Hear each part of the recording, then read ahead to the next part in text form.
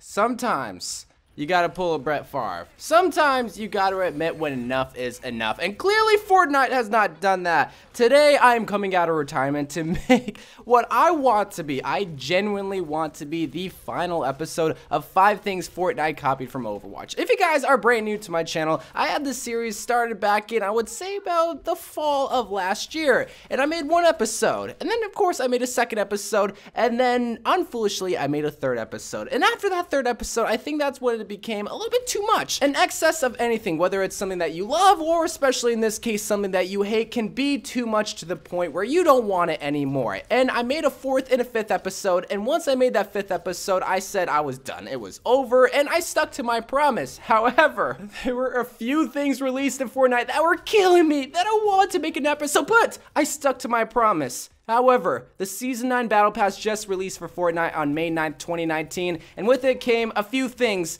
and I knew I had to come out of my retirement. So, just like my ex-girlfriend, I'm breaking my promise, and I'm making another episode of 5 things Fortnite copied from Overwatch, because if you guys are new to this series, I'm not hating on Fortnite. In fact, I don't even hate Fortnite. I'm basically just poking fun at Fortnite because, come on now, when we get the Season 9 Battle Pass released on May 9th, 2019, and we get a skin like Vendetta in that Battle Pass, it just reminds you of a skin. What kind of ninja-like creature that has a devil-like mask is also in a video? Hey, that kind of reminds me of Genji Oni, a skin that was released in 2016. So, of course, this is going to be the first set of skins that I break down and analyze, but to be honest, do I even need to go into depth and look at every single little detail for you to understand that, yes, this somewhat looks like Genji Oni? Because when you look at Vendetta, obviously it's going to be this ninja-like character with a hood, and more specifically, a devil-like mask with, like, the squinty, evil eyes, the horns, and the big giant teeth. And then you look at Genji Oni. What does he have? Devil horns, a big giant mouth with teeth, and I wouldn't say squinty eyes, but evil looking, like, those look like creepy eyes now that I look at it. So the mask itself, come on, Epic, come on, bro. But then you look at the rest of the outfit, and it's not too out there. Really, the biggest focal point for both of these skins is, of course, going to be the mask. But then you even look at the color palette. Something that I'm sure most of you guys didn't even notice is that it's basically the same. You have grays, you have a light bluish gray, and then you have red for the details, like in the shoulder pieces and the devil horns and whatnot, or at least in Genji's case, not really the Vendetta skin. So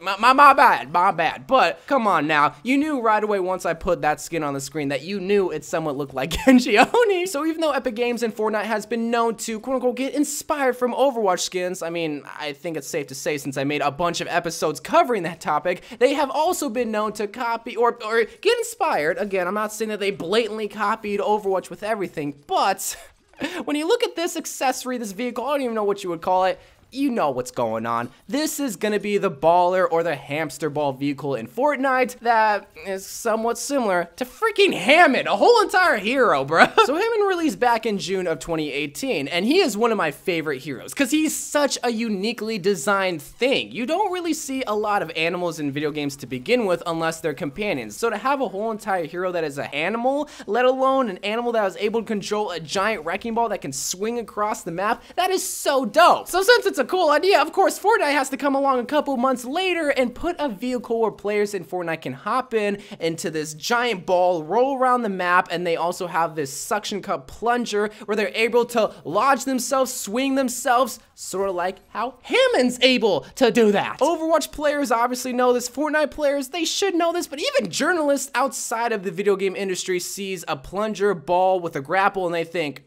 wait, didn't I just cover a new hero from isn't that just that hamster hero from even they know, bro. Also, what's Fortnite's obsession with plungers? They have a battle axe with a plunger. They have now this vehicle with a plunger. They also have a gun where you can shoot yourself and lob yourself. It's almost like the game is oh, but you want to know the one thing that made me want to come out of retirement? It wasn't the Genji-like skin, and it wasn't even the hamster ball-like vehicle, which so many people wanted me to make a video on. But it didn't make me want to come out of retirement, all because I didn't care enough. But when Fortnite copies one of my favorite side companions of my favorite hero, that's when I say enough. Ladies and gentlemen, this is gonna be Koryo and Snowball.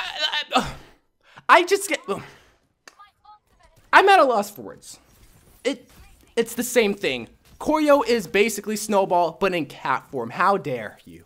How dare you disrespect Snowball, one of the cutest little side companions in all of video game history, not just in Overwatch, in all of video game history. All right, F that little fairy from Legend of Zelda. All right, F Cortana from Halo. No, Snowball is the best side companion. So of course, Fortnite sees that cute, adorable potential that they can kind of yoink from Overwatch. Boop.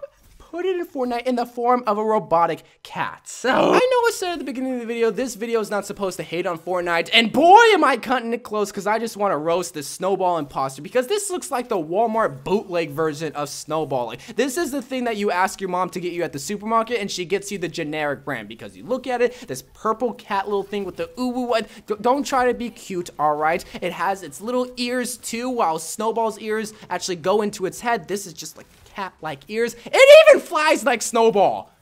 That's when I had enough. It freaking flies like Snowball. Okay, let's take a breather, all right? We're over it. We're past it. We talked about it. Now let's move on to the fourth item because, boy, we still got two more things. But this next item is going to be one that I originally wanted to have in my first couple of episodes in my original list. I just never got to it. So I figured let's talk about it here because this is going to be the Suntan Specialist in Fortnite and the Lifeguard McCree skin in Overwatch. Suntan Specialist came out in July 28th of 2018 and Lifeguard McCree came out with the Summer Games event in 2017.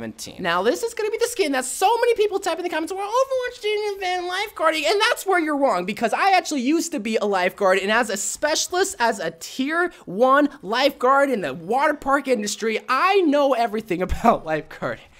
And I'm here to say Overwatch actually did invent lifeguarding, and that is why McCree is... Obviously, that's supposed to be a joke, but if you haven't been keeping up with the series, first go watch my other Fortnite copied Overwatch videos, because the whole idea of this series is supposed to be that Overwatch came up with original skin ideas, original ideas just in general, and then Fortnite so conveniently brought the same ideas or similar ideas into their game. It's very, very, very rare where Fortnite has an idea that you then see in Overwatch. I can only count maybe one case of that happening. And of course, I made a whole entire series, at least, I think 6 episodes. So that's the whole idea of this series, is that yes, they might not be blatant copies of it, but come on, Epic Games, come up with some OG idea like, oh. But even just moving away from the lifeguard theme for just a second, they even look somewhat similar. Now, yes, McCree does have a hat while the Suntan Specialist doesn't, but they're also both blonde. They also are trying to, well, look as sexy as possible. They both have flip-flops. I mean, it's typical of a lifeguard to look like this. I'm more or less just thinking, why did they have to make a blonde lifeguard just like McCree? Just a lifeguard in general, man. But even if you don't agree with that skin, this last and final item set is way too close to comfort. The release dates are way too close for it to be a coincidence. And this is gonna be TNT in Fortnite and Ash's TNT in Overwatch. So Ash released on PTR on November 5th, 2019. And what happened just a couple of days later? On November 20th, 2019, TNT released in Fortnite. Hello? They could have done anything. Fortnite could have added a bear with bombs strapped to its chest as a grenade or whatnot, or they could have just added more grenades in Fortnite, but no. Oh, no. They really wanted to add specifically TNT right after one of the coolest woman heroes in all of Overwatch just got released into Overwatch. In Overwatch, that is such a unique game mechanic because not a lot in the game can catch heroes on fire besides Torbjorn's ultimate, but they just took that idea into the form of an ability where it's tossable, where it's controllable, but it can also separate the good Ashe players from the amazing Ashe players because you have to be accurate with your shot to be able to hit the TNT. Same thing in Fortnite. You can have a lobbing thing where you can then shoot the TNT to explode it onto people and then kill them eventually. Or you can just throw it like a bad kid and hope that you get a kill with it. It's just the fact that it's TNT, so close to the release date, and the same mechanic as it is in Overwatch, just with a hero-specific ability. And those were what I want to be the finale of the series, the last and final things that Fortnite copied from Overwatch, because I see a lot of the times in my comments saying, okay, that's enough, it's done, it's over, you're just starting to nitpick. And I took a break, I took a long break, but the fact that they had Snowball, the hamster ball is similar like Hammond, this Genji skin, and even just the TNT, something as small as the TNT in Fortnite made me just want to come out and just, well, not come out like, you know, Okay. Anyway, guys, if I missed anything, just comment down below. I'm not planning on making a video at this point. I don't want to promise you because, again, I feel like I'm somewhat cheating you in making you not expect a video from me whenever something does come out in Fortnite that was somewhat similar. But if anything does come out in the future, just tweet me on my Twitter and I'll think about it. All right? I don't plan on making another episode, but who knows at this point. So I love you guys. Thank you guys for watching. More Overwatch videos to come, and bye.